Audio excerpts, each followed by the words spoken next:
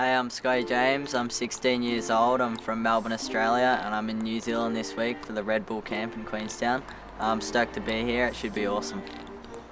We've had a pretty good setup with the jump, and we have the whole Red Bull teams out here from everywhere really.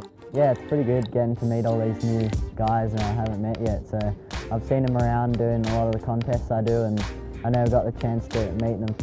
The stuff we have here in Snowpark at the moment that Red Bull has given us the awesome opportunity to use, it's definitely really beneficial for like what we have to do and where snowboarding's going these days, and the tricks that they've been getting thrown down is so gnarly, and having the airbag just to like pull that gnarliness back from just doing it straight onto snow helps so much. Probably like the most about that I can just sort of just go for anything really, and it's pretty soft and should be good to get some new tricks down. I tried my first double back rodeo 9.